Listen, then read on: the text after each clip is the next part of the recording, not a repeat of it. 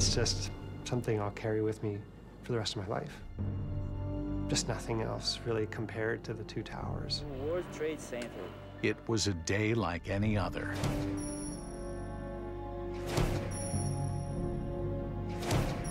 We're shaking it up! September 11th! We'll do a countdown of 3, 2, 1. Only this was the day before, the day that would change everything. Elections tomorrow. I remember September 10th, saying I would be the next mayor. A city in the sky. These are the World Trade Center towers here. Lives out its last moments. They're coming up to floor 107 to get an experience. And you just don't know they're evil. When he got out of the car, he looked right at us. We looked right back at him. And I said, Mr. Atta, if you don't get right upstairs, you're going to miss your flight. Now, never before seen images take us back to the life. We had to use 2 cameras to get the panorama. And the death of the World Trade Center. And then, of course, September 11th happened.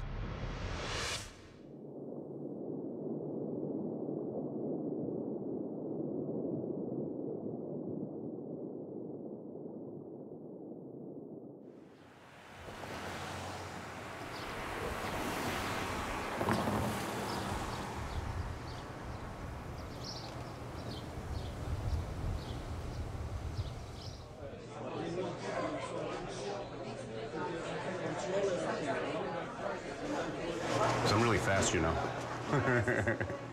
I use 100% agave tequila, cachaça from Brazil. The concept was to have these 2 spirits dancing together in the cocktail.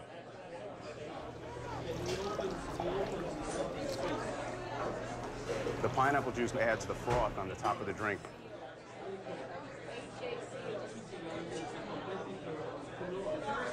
Add the ice. We shake.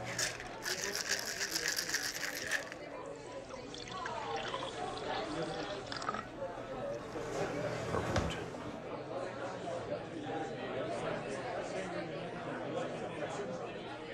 La Rumba. This was the last cocktail on the September 10th mixology class that I taught at the greatest bar on earth at Windows on the World.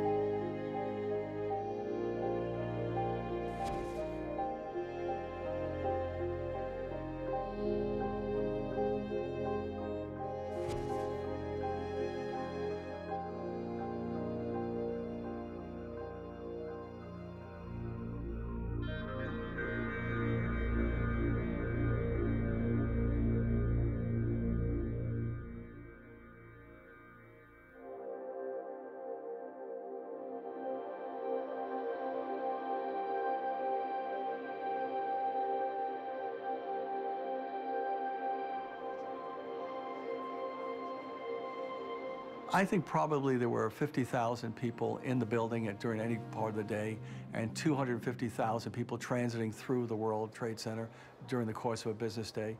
And to me, it was like being the mayor of a small town, and maybe not such a small town. If you think of 250,000 people, you know, you're talking about something like Providence, Rhode Island.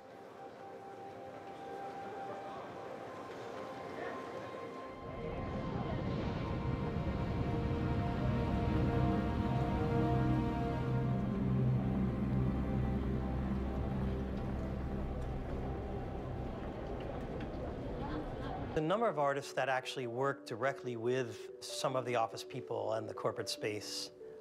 You know, one group of artists they employed 10 floors of the building or so and had different people put shades down so it spelled out a word. You could actually really feel the movement of the building at times, but the most incredible thing was the sound of the wind. And the wind became like not a person, but it was an entity. It was there all the time, and you could feel it, you could hear it. I never liked staying there alone. It was a very spooky place.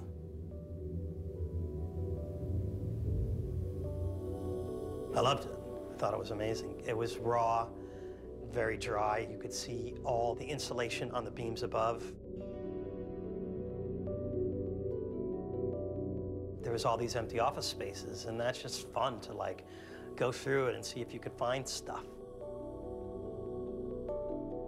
My work is not really about commerce, but it's definitely about a bustling city and just endless images and endless lines and shapes and sort of this controlled chaos of the city. So you really felt that there with all the commuters going down to the PATH trains and jam-packed in the elevators.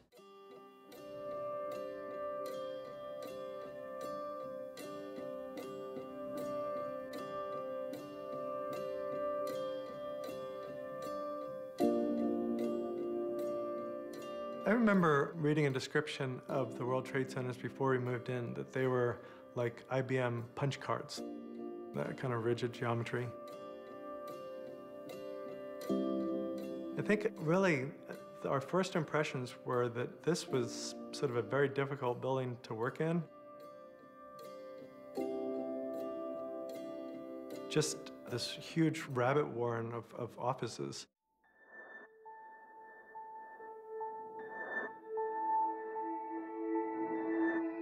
Floors were actually perfect from a real estate point of view. They were each 1 acre with a center core and no columns. So it really allowed people to do whatever they really chose to do with their space. Cantor Fitzgerald was a special case because the Cantor family owned the largest Rodin collection, private collection in the world.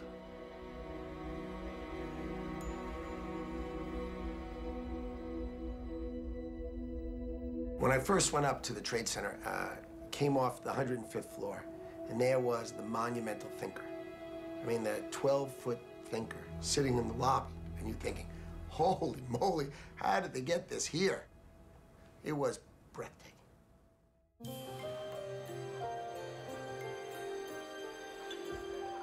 Working at Windows on the World, there was nothing or no place that you can work and go up from there, literally and figuratively.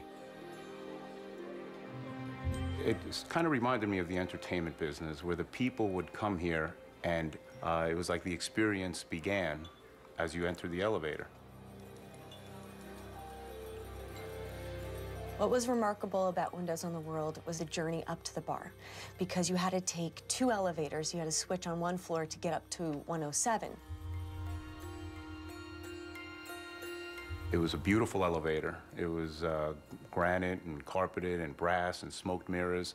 And you look up and it takes a second to realize how many floors are just whipping by. And then when you start seeing 3 digits with every floor that you would go up, your expectations would go up as well. Then when the doors open and you step outside into the, well, not just the hallway, but the promenade, there wasn't just light fixtures, there were light sculptures. There wasn't just carpeting, there was custom-made carpeting using these great patterns of actual street grids of 16 major cities of the world. So you experience all of this with every step. It was very unique. There was nothing else like it in Manhattan, or the world. I was the head bartender. I was striving to have signature cocktails, and the inspiration for those came from the actual views that you can see from the windows. There was the Lady Libertini.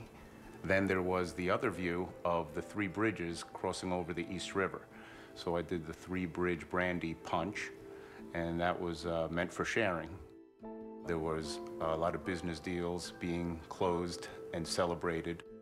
All of this together were elements that combined to create this environment. So it wasn't just one thing. I mean, the entertainment was one aspect of it, but the food and the drinks, the mixology, and this way to approach entertainment, they wanted to create something high-end, and I believe they achieved it.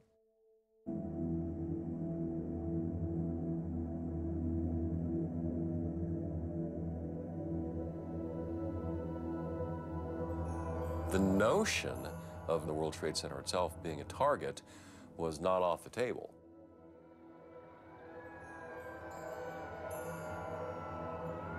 But there had been enough time elapsed, 8 years or so, between the first attack and the one that brought the towers down, that I think, people, they put their guard down. One of the first things the Port Authority took me to see was the area where they had brought the van and exploded the explosives down in the parking level. And it was very sobering, to see it. And then I was told when they took the blind sheik away in the helicopter after he was arrested, he vowed that they would come back and finish what they started.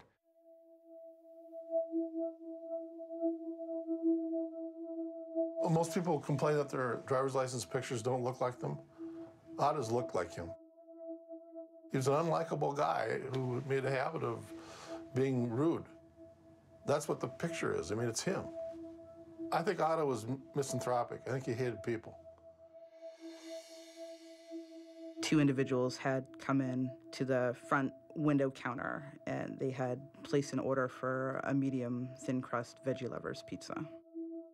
I treated them like any other customer, utmost respect, greeted them, thanked them for their business, and sent them on their way as efficiently as possible. You can look evil in the face and you don't realize it until something big happens and it has that connection with you.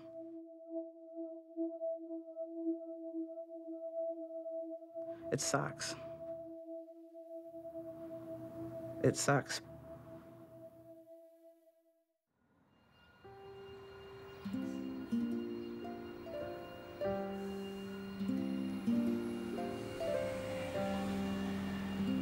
It was a rededication of a firehouse that had been there almost 100 years.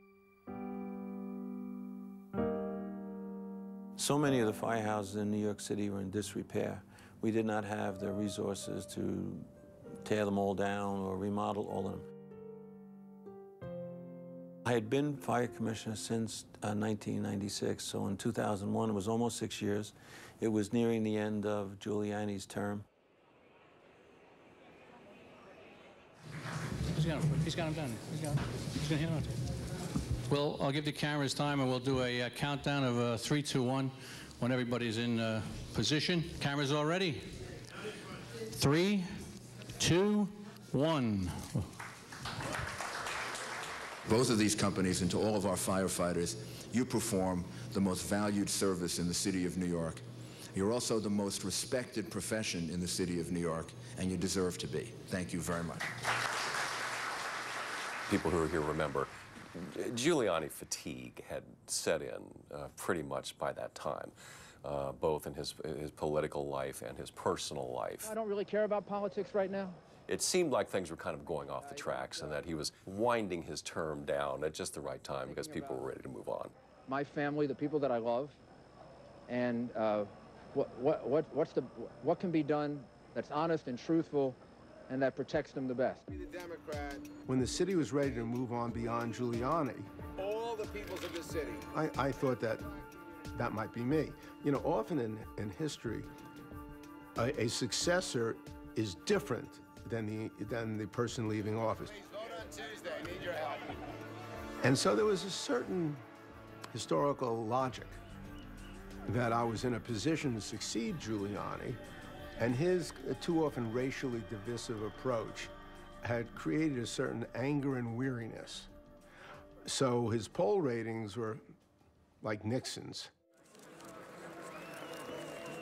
There was a lot of momentum. The campaign was optimistic, and you could sort of feel that at the events. You know, every party, every parade, every meet and greet on the street, it just got more and more exciting, and it seemed to grow exponentially. And so my only goal as, you know, a 17-year-old kid with a little camera was to capture that excitement.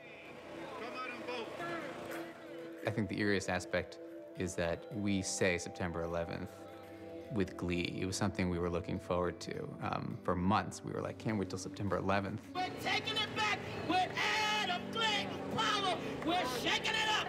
September 11th. I want to be the Democrat who is a bridge. You could use the Twin Towers as a metaphor back then. You could use Ground Zero as a metaphor. Ground Zero of Democrat USA, west side of the Looking back on it now, it's sort of shocking to hear, but they were just things he said.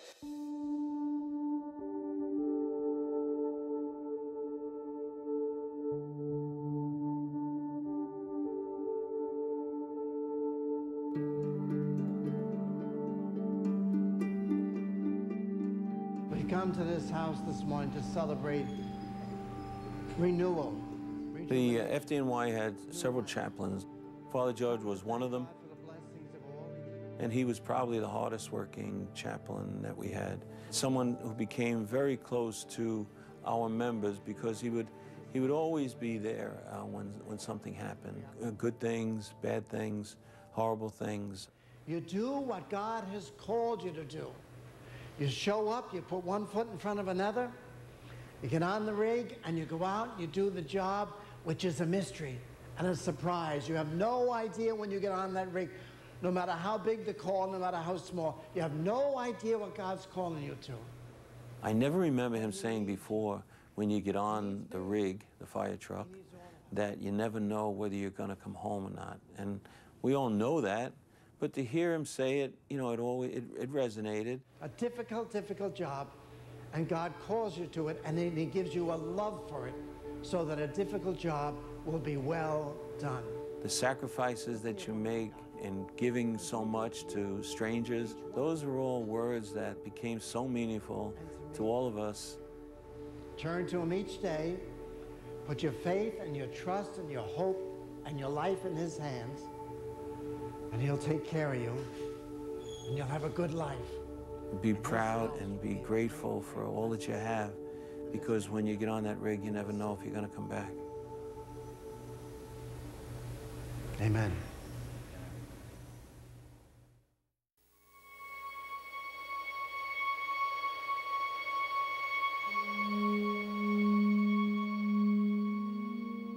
She was very special in the sense she played hard and she worked hard.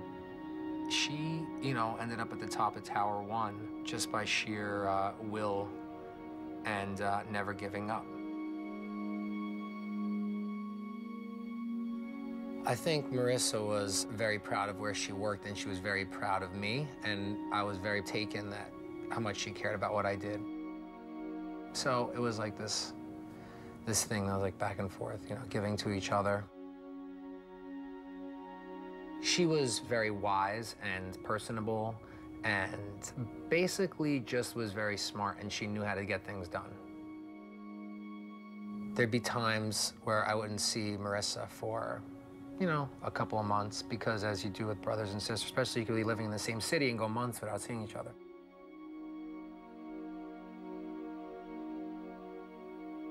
September 10th was my mom's birthday. Marissa called me and said, "What do you want to do for Mom's birthday?" And I said, "Well, whatever you want to do. I'm here, I'm in the city, so just tell me and I'll meet you there." And she said, "Mom wants to go to Windows on the World in Tower 1 because, you know, she loves it. It makes her feel like she's on top of the world. Especially that her daughter and son could take her to the top of Tower 1. As soon as you start coming over on the boat, you know, you're looking around, but just nothing else really compared in the skyline to the two towers.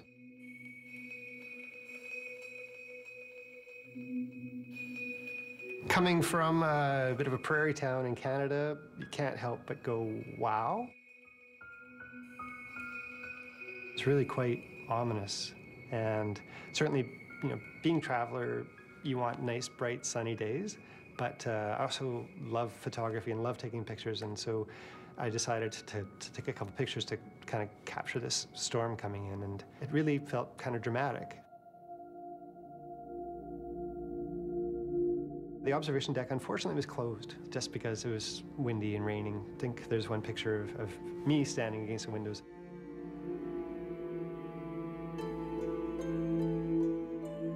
It's just something I'll carry with me for the rest of my life.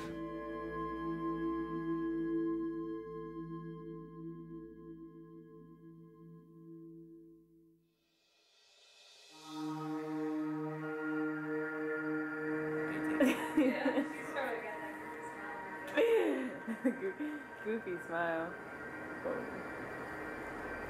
Oh man, the subway. No, the train right after it. All right, all right. I was in the least crowded train ride ever. Really? And I had to stand for an hour and a half.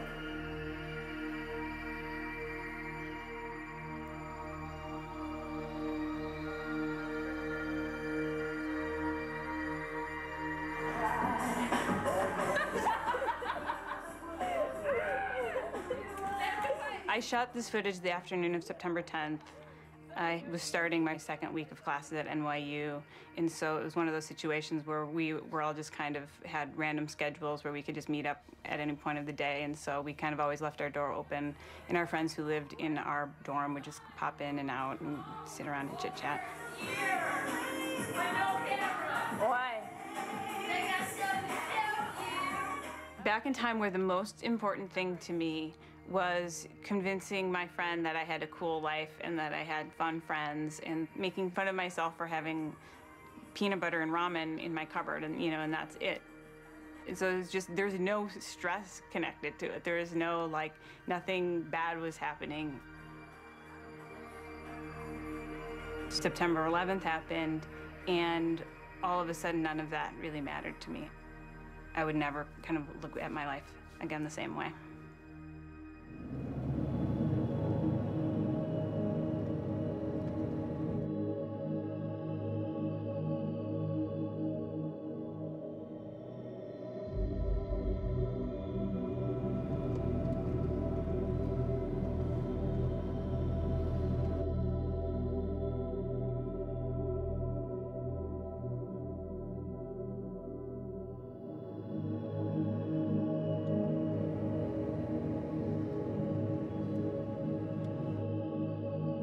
I wondered why they went to Portland for years, and I actively investigated it for months and never got a reasonable answer, other than the most frequently suggested reason is that perhaps Atta thought that he would lessen his exposure to airport security by going through a smaller airport, when in fact we know he doubled his exposure to security. I think going to Portland was just a simple mistake. I think he just screwed up.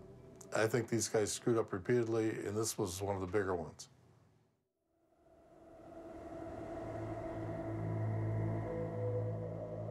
So I checked him in like I normally would, and the name on the driver's license was Muhammad Atta. So I was like, punched in all the other information and gave him his keys, and off he went. He just looked normal. There was no deep thought of committing mass murder or whatever. Didn't see evil. Just a normal person checking in.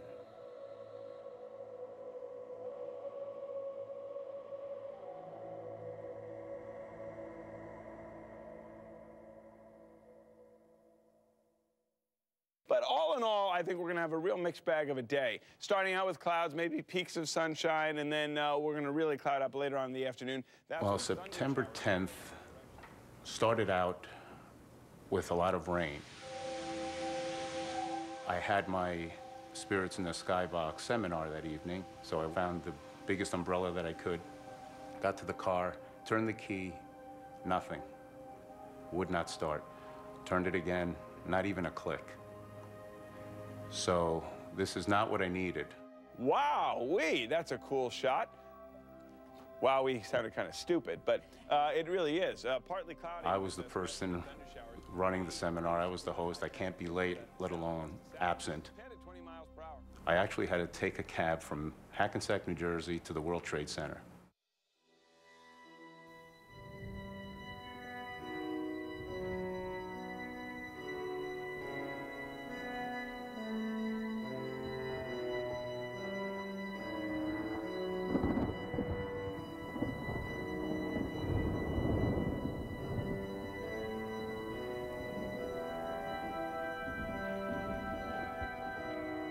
It was a gray, humid, heavy day.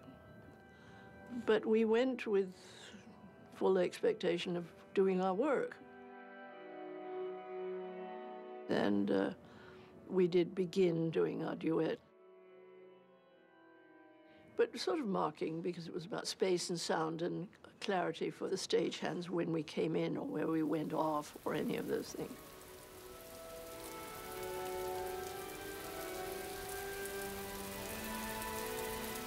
And that's when it absolutely poured.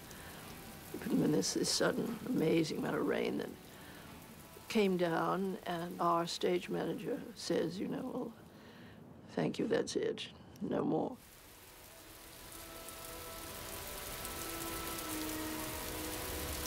Then I seem to recall the rain was sort of steady, unremitting, remorseless. It was just incredible.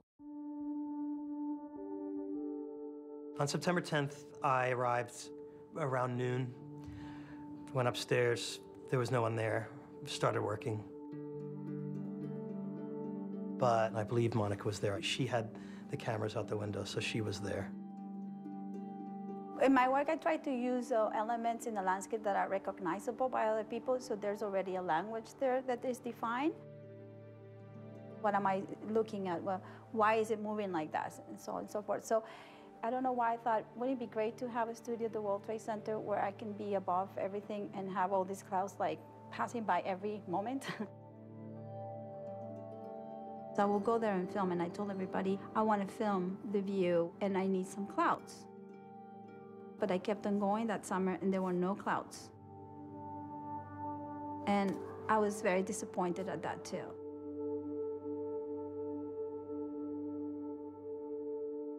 Thunder showers, I think, let's say between 4 and 8 o'clock, roughly. It could be a few hours earlier and a few hours later.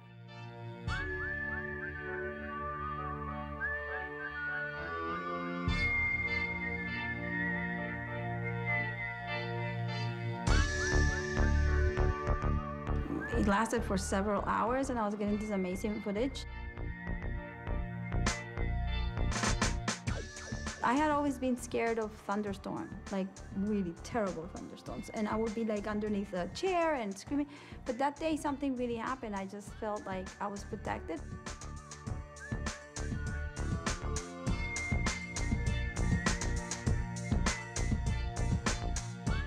So we're fine, we're not gonna die from thunder. And I just thought that it was beautiful just to see the whole sky open, this beautiful blue, and then, you know, close again.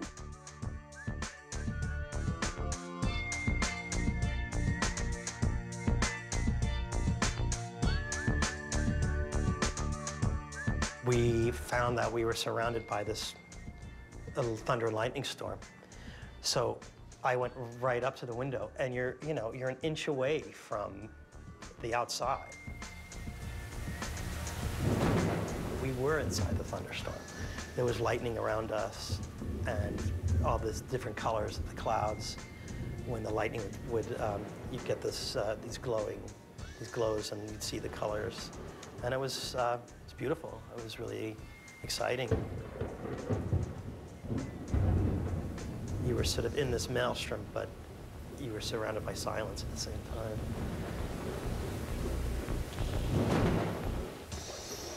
It was crazy out there today, Nikki. Well, we had a little cold front come through with some thunderstorms. Well, you know, it depends on and upon your off. perspective of My things. feet are still wet.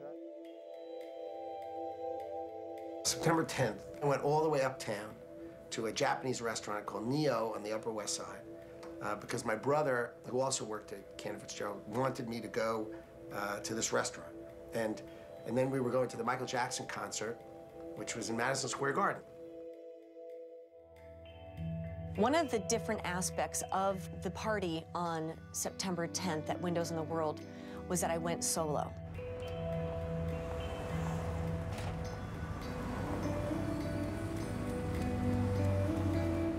And that night in particular, which was rare, I was singing by myself. It's remarkable that everything changed a few hours later. But that night and that day was a very normal day.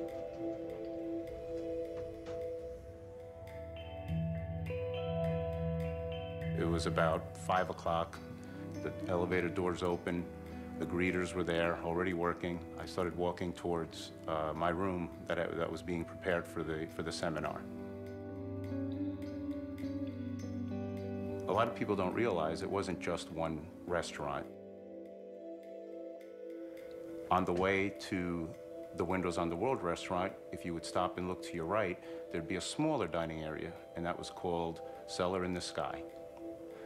The wine cellar had over 60,000 bottles.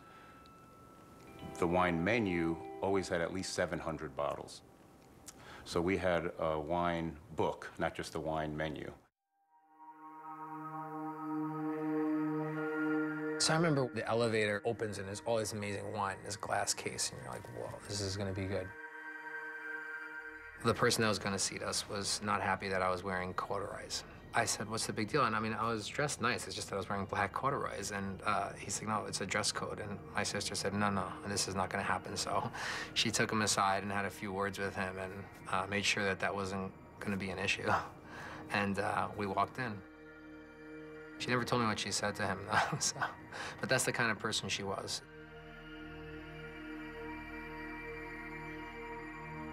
And we sat on the circular table right by the window, and she ordered a bottle of wine that was over $200.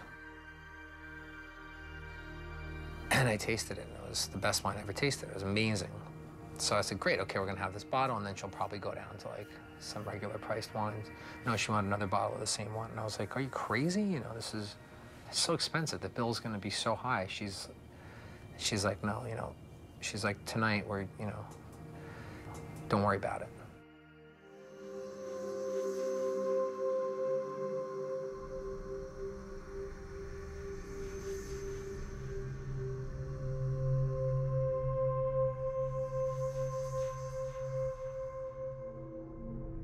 I remember, you know, it's like a memory of a memory of a memory of a memory.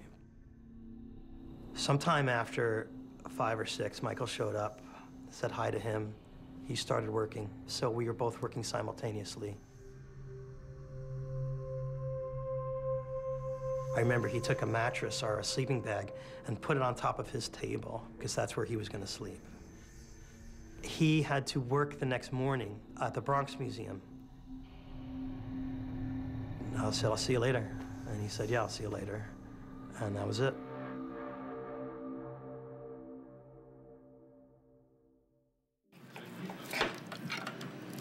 So how do you feel? I think I'm getting a little tense. I don't know how to feel. September 10th, we were having our little chicken dinner at home. No one thinks you're going to get 40, and you're definitely not going to run against Type C. Sort of going over what had happened so far. Exactly what we wanted to do. You never got off message. I remember the night of September 10th. I felt reasonably confident I would be the nominee and the next mayor. You never know. Unless there was some big external event that could knock everything for a loop. The night of September 10th, I turned to Denny and I said, well, there's been no external event.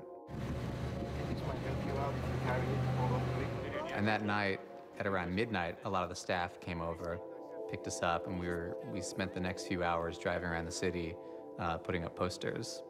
And we were putting up posters until like 5 a.m. When I got back, Dad was just waking up. I was beat, but we couldn't go to sleep. We had to go vote.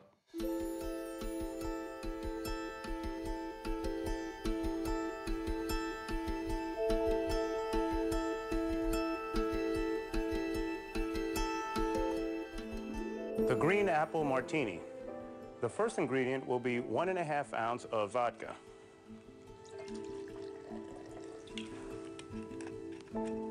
Now, if you want to make a really good sour apple martini, it's always great to include fresh juices. So I'm going to add ½ an ounce of fresh squeezed lemon juice. Now we add the ice. The seminar in the Skybox on September 10th was primarily tequila. It was a tequila tasting, and the people were great. They all participated. They were enthusiastic. If the seminar ended at 7:30, I was usually out by 8:15. At this time, it was probably closer to 8 when we finished, and somehow the sky cleared. The city was just glistening. You could see every light, and the visibility must have looked like 20 miles away. It was so special of an evening, I ended up staying after the seminar.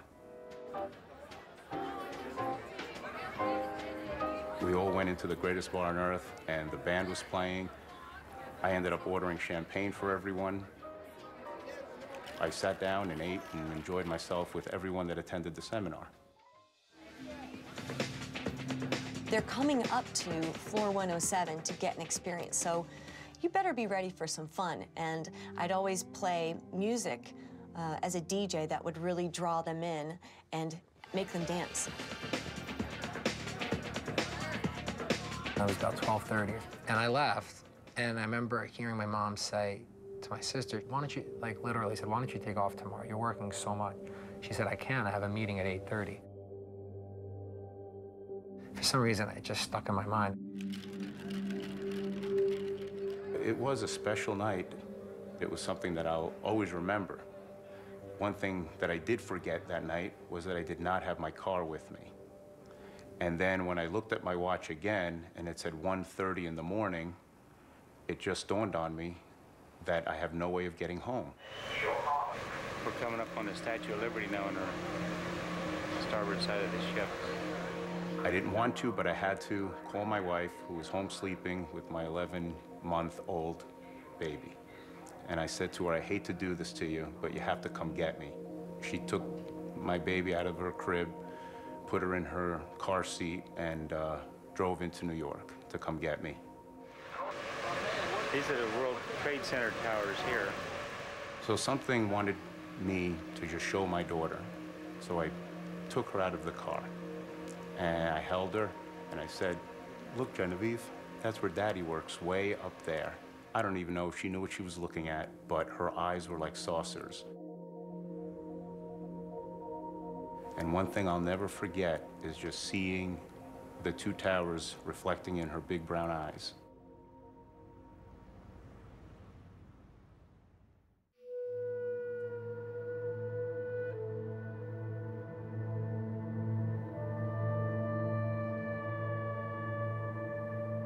You run across evil people throughout your whole life, and you don't know they're evil until something happens. Tuesday, September 11th was like any other morning. I was working the front desk as a night auditor and was checking people out.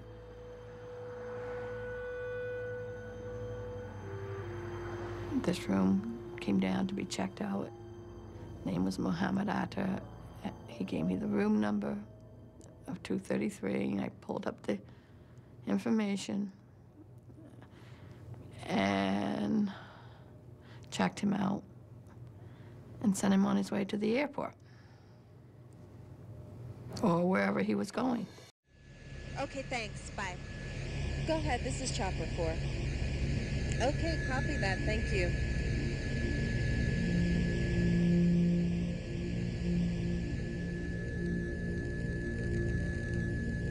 Okay. Beauty shot right here. My memories of work on September 11th, I don't remember as being particularly any different from any other typical workday. Yeah, talk about a rough ride this morning. Let's go down to 109 and show you what we mean. Check out this huge hole in the road. A partial road collapse happened here sometime overnight. It's almost like you're looking at our faces, the reporters' faces, and it's almost like you're seeing faces that in a way would never be that way again.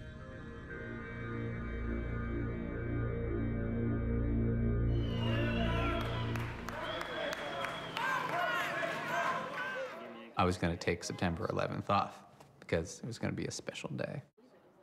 We've had a few elections in the family, so elections sort of became a family tradition, like a holiday. And we stayed up all the way until 7 a.m. to vote. And, you know, at 7 a.m., we're uptown, I'm with my family, and there are a dozen news cameras in front of us. Like, we were what was happening that day. I'm gonna drop them off and I go to a polling place. Yes, sir. Thanks, guys. But I felt great. We took the car and went to vote at a school about 3 blocks from our home, where I spoke to a scrum of reporters saying everybody should vote today. It's our day, it's democracy.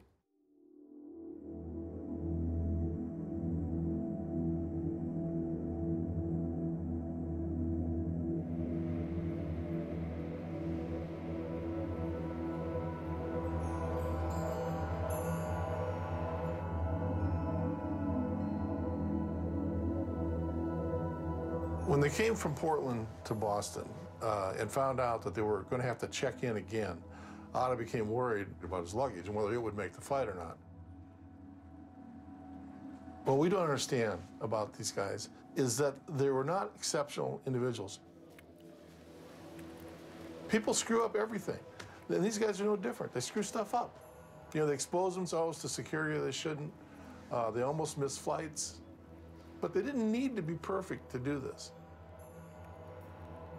All they had to do was be better than the security that they defeated. Well, the morning of 9/11 seemed to be a pretty normal morning. We started off, we did our first flight. In the morning, they have flights that are called kickoff flights.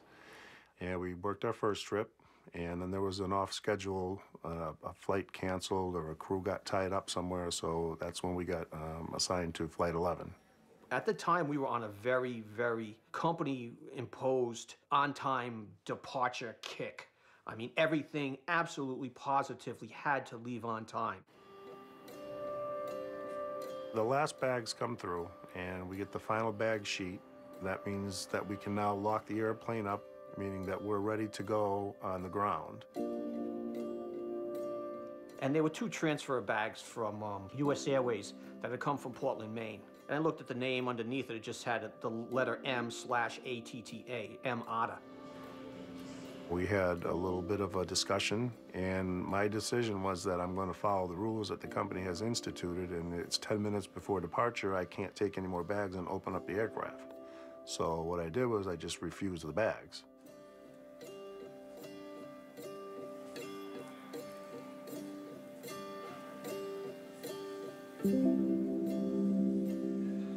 Well, after the jet bridge pulls off, now the aircraft is ready to be dispatched, which is being pushed off into a taxiway. And the guy on the headset said, basically you're all set. The plane is yours. The guy grabs the pin out of the plane, which was myself. The pilot, John Oganowski, happened to be from my town that I live in. And, I knew of him, but I never actually met him. I can clearly remember him waving his hand and waving me off after I saluted him.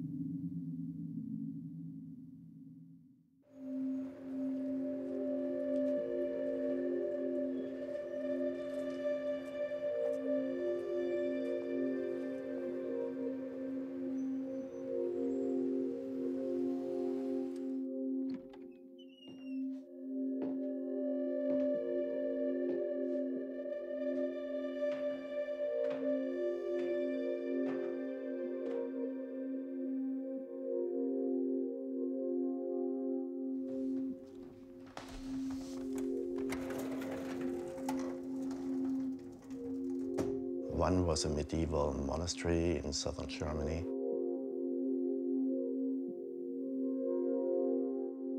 Another Another one was the TV tower in Berlin, which is also very iconic, similar to the Empire State Building.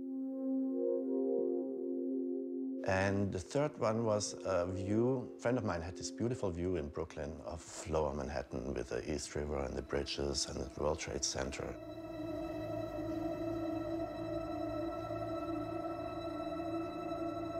So we had to use 2 cameras to get the panorama. So we started recording it on September 9th.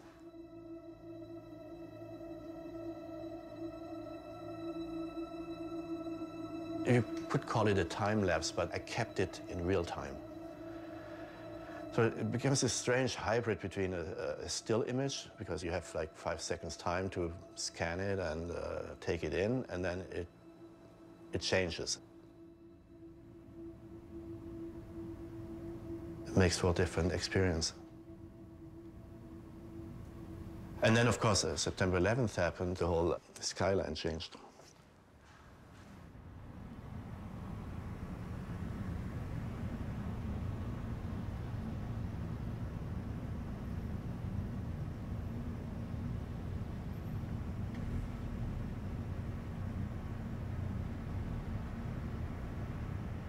Good morning to you, everybody. Let's back it off. Let's look outside right now. 8:09 is the time. I'm told 64 degrees is the temperature. And as I was walking to get coffee, someone else said it's nice outside. So let's pass that along to you. Things looking fine. The morning of September 11th was one of those perfect autumn days. And I got to breakfast a little bit early. Ordinarily, I would not have been having breakfast with Liz Thompson, my guest that morning. She was involved with the art program. And so, you know, at about 8:15, Liz arrived. And as I was talking to her, I realized that my mind was starting to wander.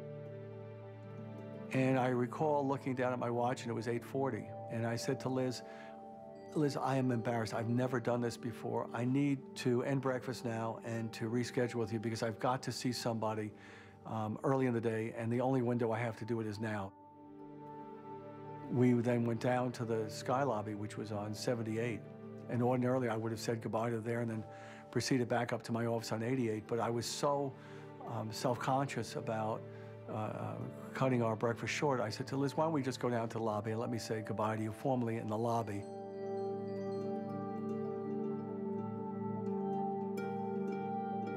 And we were probably in the lobby no more than 15 or 20 seconds when the plane hit.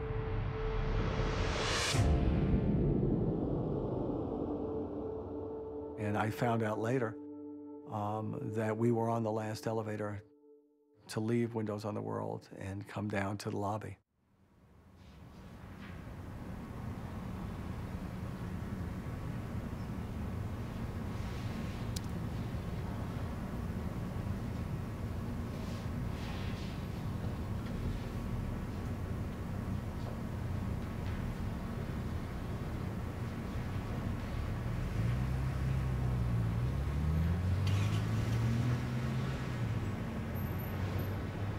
My father was a golfer, and he taught me to understand the sound of when a golf club hits the ball absolutely smack like that. And I knew that sound very well. And as I was standing at the window in the studio, I heard that sound. That something has hit its mark absolutely bang on.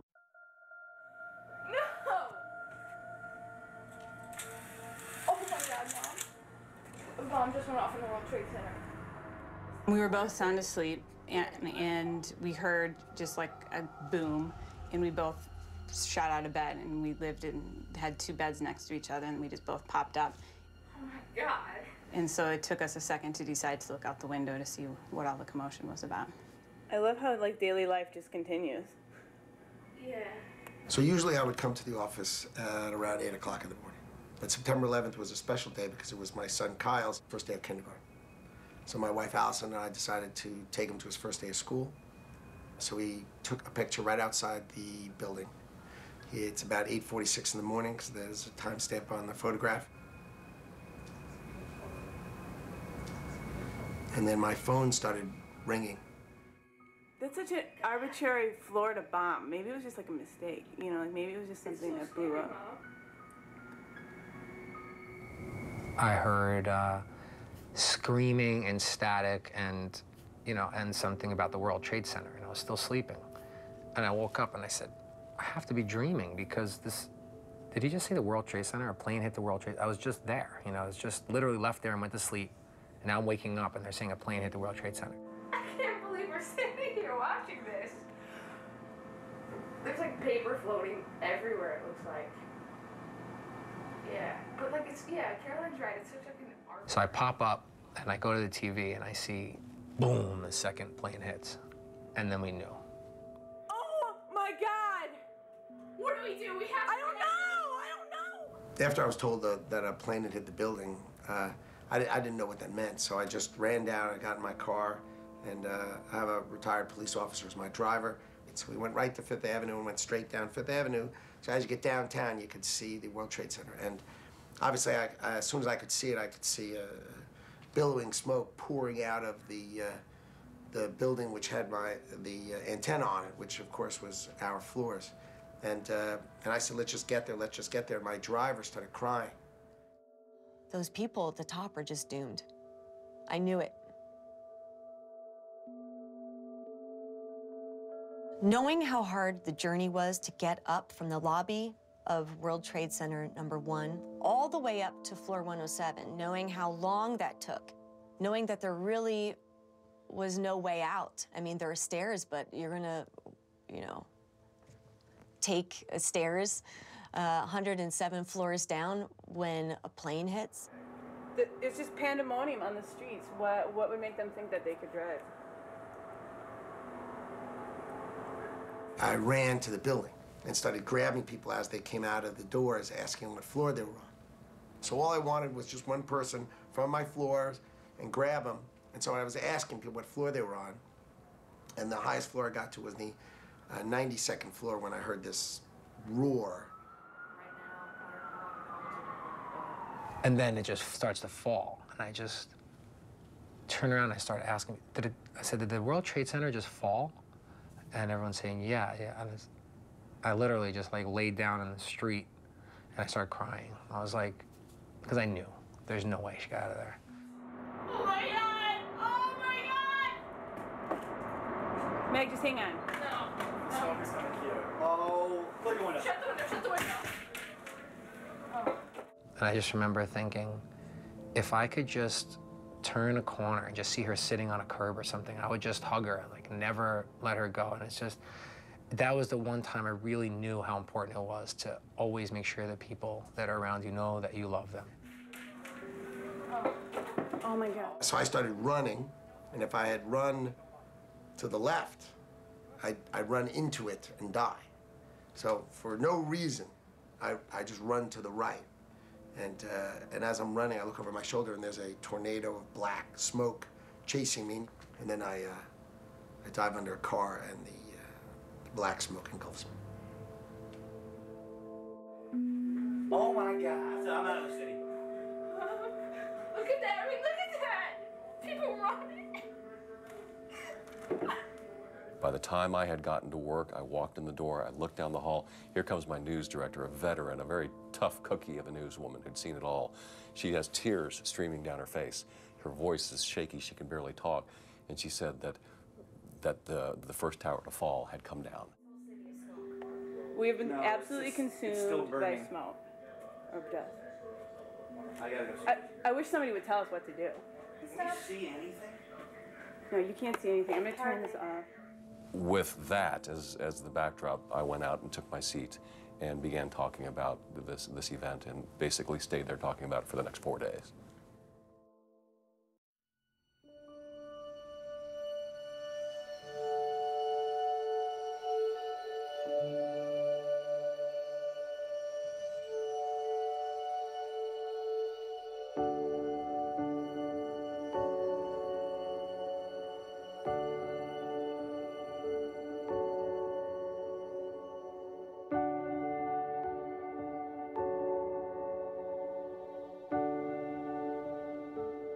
I saw Father Judge in the early stages of the tragedy. I don't remember exactly when.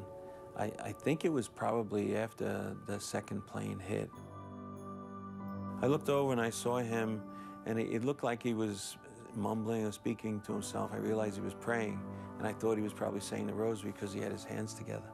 And he was watching the firefighters running up the stairs.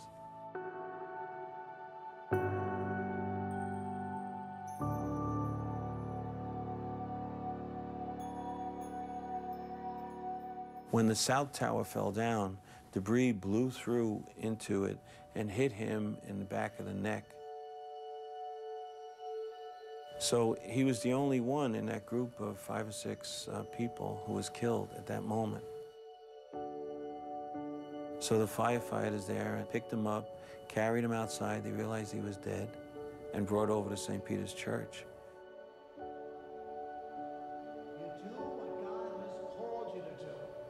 You show up, you put one foot in front of another, you get on the rig, and you go out, you do the job, which is a mystery and a surprise. You have no idea when you get on that rig, no matter how big the call, no matter how small, you have no idea what God's calling you to. It was such a blow to think that that could be, that Father Judge was gone. It was the beginning of something that just got worse and worse and worse.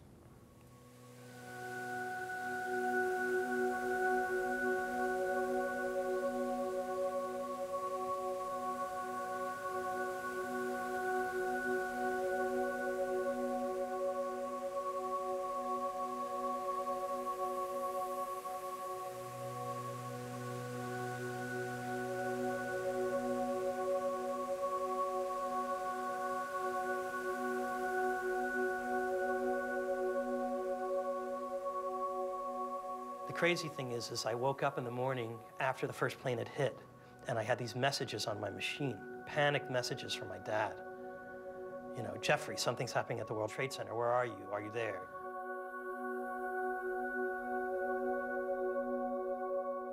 My girlfriend at the time thought I might have slept over. She was going through hell. And I went to my window. I was in Brooklyn, in Williamsburg, and my windows faced south, so I could see it. Out of my window, I could see this zigzag of smoke in the air. And I was thinking about Michael, and I kept being like, put it out. Get up there, where's the sprinklers? You know, put out the fire. So I was worried about Michael. I wanted them to put the fire out and just end this, and it just wasn't happening. And I ran up to the roof of my building, and I just let out this like primal scream, like just happened. Then I went back downstairs and cried for 6 months.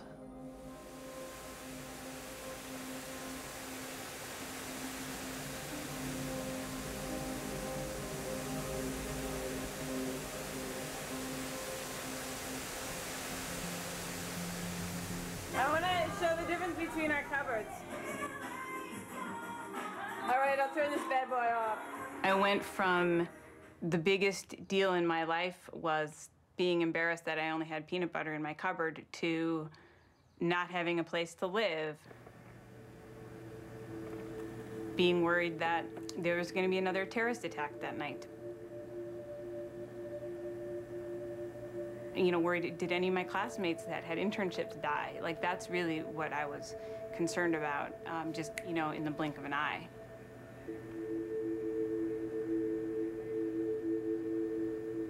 I hate airplanes so much.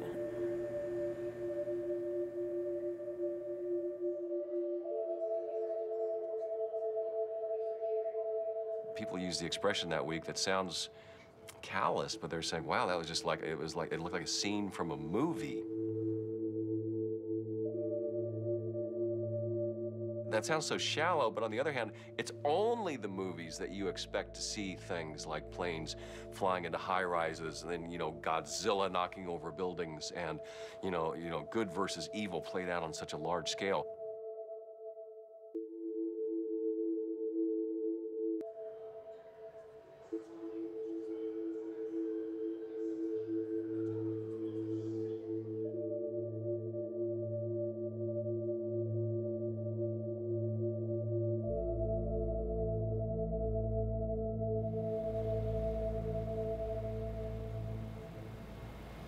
There was a writing ledger that had a lot of Arabic writing on it. I didn't know what it was.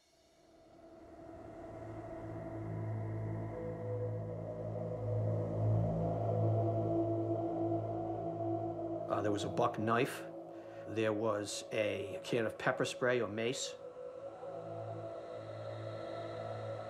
Then we opened up the green bag. It's something I'll never forget. Inside that was some of the most perfectly immaculate pressed clothes that I'll ever see. A shirt with a tie perfectly on the neck like that. It was absolutely immaculate. So why would Ott have all that stuff in his luggage on the day that he's going to commit mass murder? It was a way of destroying the evidence that he was involved. All the stuff, the valuable documents of his life were all gathered in one place, and they were going to burn along with him.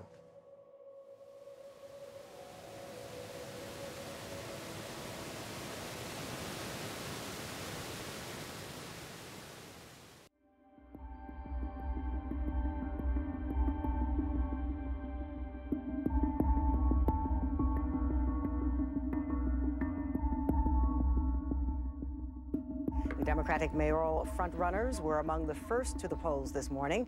Mark Green voted on the Upper East Side. After voting, my group went to the very, very last event of the campaign as intended. Well, Green has shown himself to be a very good public communicator. And at 8:45, we all said to ourselves, that's it, the last handshake.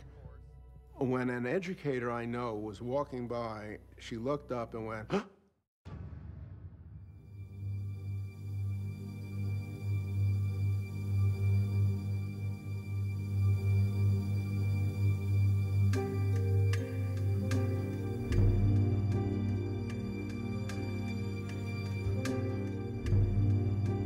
They're not kidding when they sing "It Isn't Easy Being Green." I rarely speak about what 9/11 did to my family and me. It sounds so small. Tens of thousands were grieving because they knew those who died.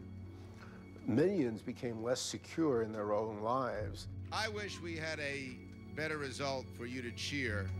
The reality, though, is 5 to 6 people have come up to me and said, I was so excited to vote for you that I didn't go to work on time, but I went to the polling place to make sure I voted early. And so I wasn't on the 85th floor of the World Trade Center when the plane hit. So someone would call, a widow would call me up on the phone and say, how are you? And I'd say, I suck. How are you? And they'd laugh. And I'd say, see, 23 hours, 59 minutes, and 45 seconds stunk today. But those 15 seconds you laughed, so it's a rally. I gotta admit, there was an absolute sense of uselessness. You really had nothing to do or to help because there was no way to make a dent.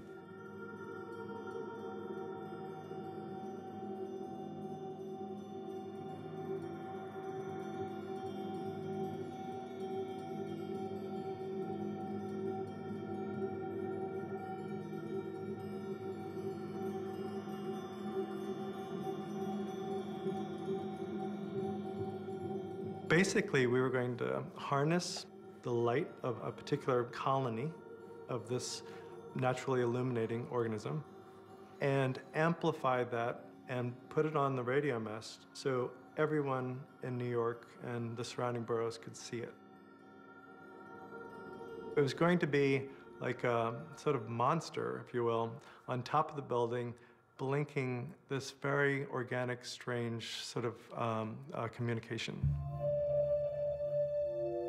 In a way, rewriting the King Kong story. But we wanted to update it a little.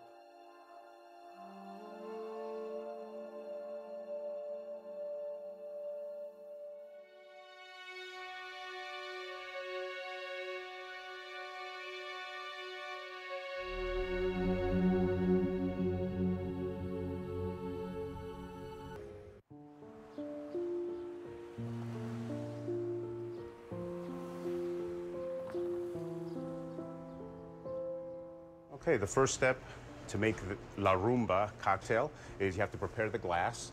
And any cocktail glass like this would be fine. You want to start to a year after September 11th, we were approaching the 1-year anniversary, and my wife was expecting our second baby, my son. And his due date was September 11th, 2002. Now I'm dipping the glass in coconut sugar. You can also use sugar in the raw or a demerara. Okay, so we did not want his birthday to be September 11th, so we actually went in early and we had my wife induced. So he was born on September 9th, 2002, and we brought him home on September 11th. And to me, that was probably one of the best gifts I could have gotten, because not only did I get my son, but I got the most beautiful diversion from that date that will help me through September 11th for the rest of my life.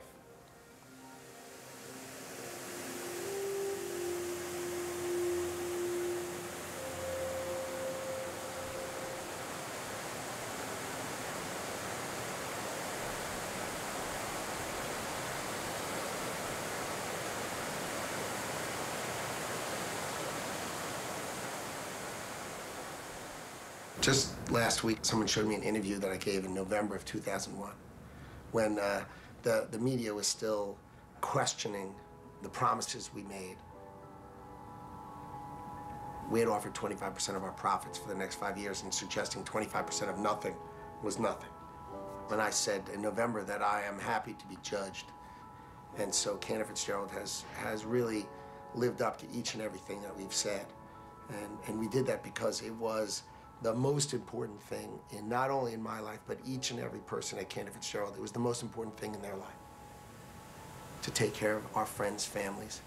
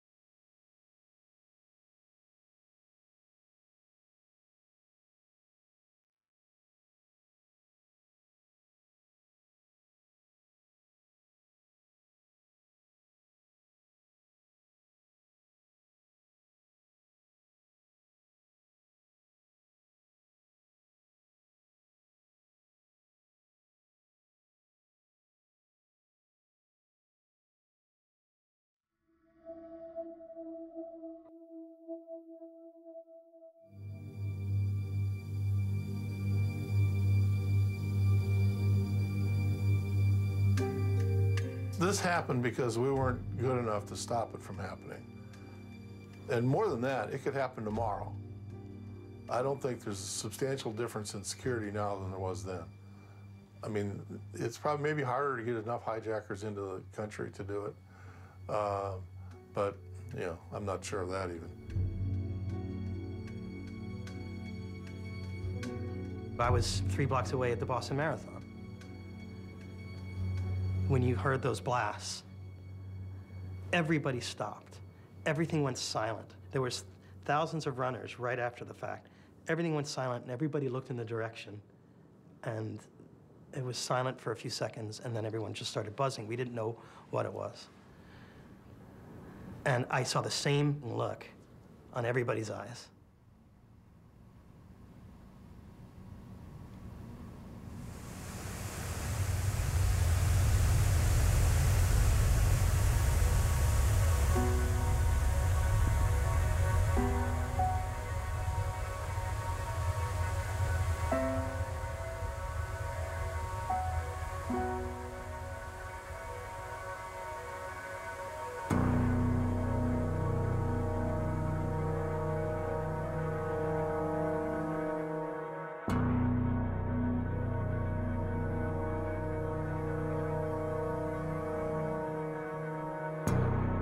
What's so important about September 10th, 2001, it's really critical to reset us back to that date.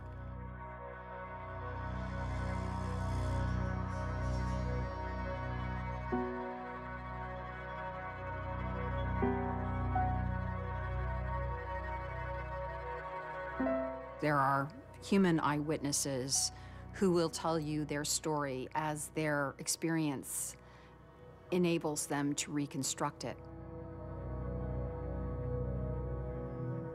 And then there are artifacts that are eyewitnesses, and artifacts don't particularly have politics. You know, they don't have agendas.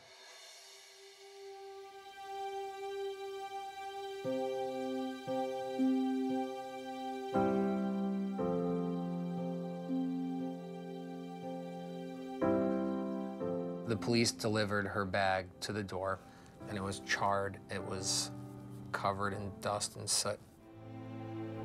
But the inside was in perfect condition, and her wallet was in there. But my mom didn't open it. She left it in there.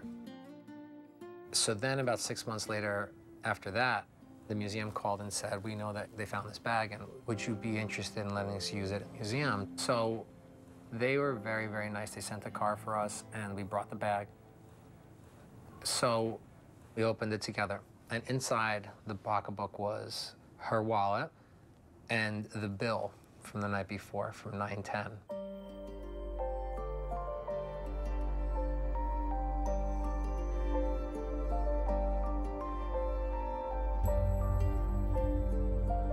After a while, time heals, but you just really miss the person, you know? That one night, I remember saying, when I woke up from the first night of trying to sleep after the day after 9/11, I said, well, now I know what the worst day of my life feels like, because that was the worst. Seeing my mom like that, seeing the world like that, seeing, you know, just everything. Trying to get through the night until the sun comes up just because you don't want it to be dark, you know, it's like. So anyway, that's it.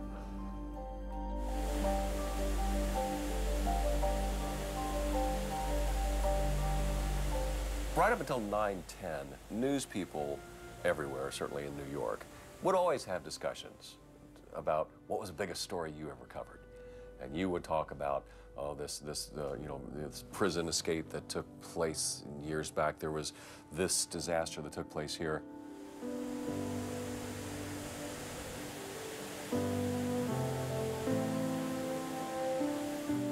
After 9/10 and 9/11 had happened, that discussion is no longer held.